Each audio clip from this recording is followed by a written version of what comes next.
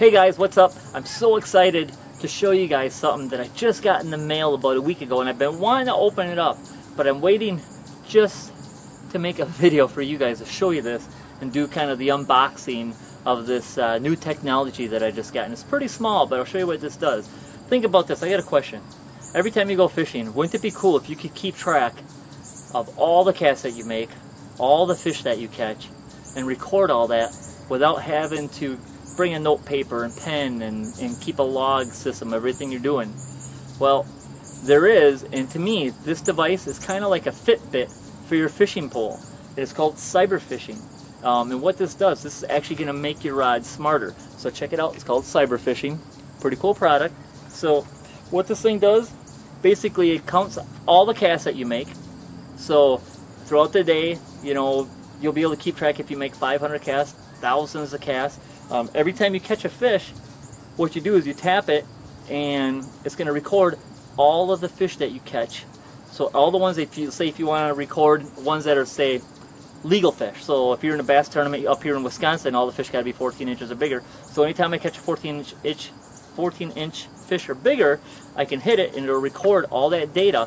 But the cool thing is, at the same time, it's also pulling all of the weather information, which is really cool. So I can know the pressure at the time, the weather conditions of that exact moment when I caught that fish. And then it marks all those spots, like on a Google Earth map type of thing. It marks all of your spots for you, which is really cool.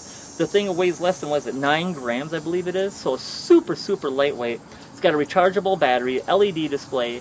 The battery is actually chargeable. It's got that little magnetic thing, so it attaches right to it.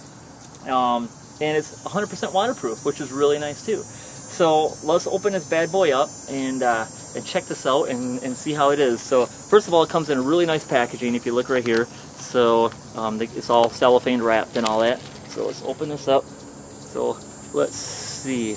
I've been dying to open this thing. Just really curious. So come on, I can't wait.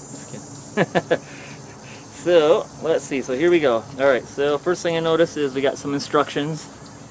Looks like yep, the user manual. So it looks pretty simple, self-explanatory. Yep, looks pretty good. Open that up, and I open it up in here, and got the cyber fishing rod sensor. So let's pop that open and see what else. So we got the rod sensor. Pretty small, pretty compact. I don't think I'm gonna notice it on my pole at all. So I think this will probably work out pretty good. So I got the rod sensor.